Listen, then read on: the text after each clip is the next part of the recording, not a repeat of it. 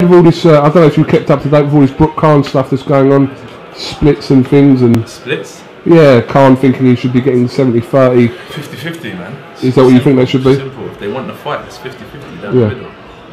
But that seems to be the sticking point for why that fight isn't happening. What, because of percentage splits? Then they obviously don't want to fight.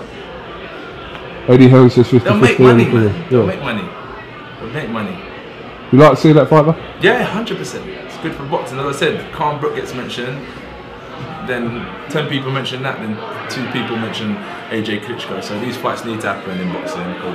It holds the credibility of the sport, and that's why I try and jump at fights when I can, because I'm never guaranteed to win, but I'm guaranteed to get credit for taking fights. So, and I know it benefits the sport, because remember, man, we're ambassadors of the sport, and without no like Ali, Joe Frazier, and these type of fighters, there'll be no us.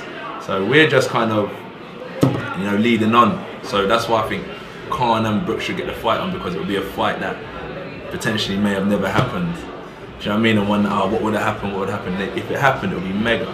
We'll be talking about it for years to come. And they're both from the Cockney Asian community, so do you know what I mean? Neither of them come under that category. Neither of them do, Anthony.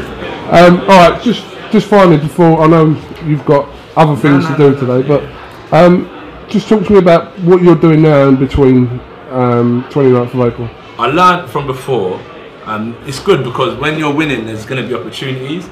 So through experience and so on and so forth, we've all learned together is like how to manage these opportunities. So right now, we're just over 3 months out.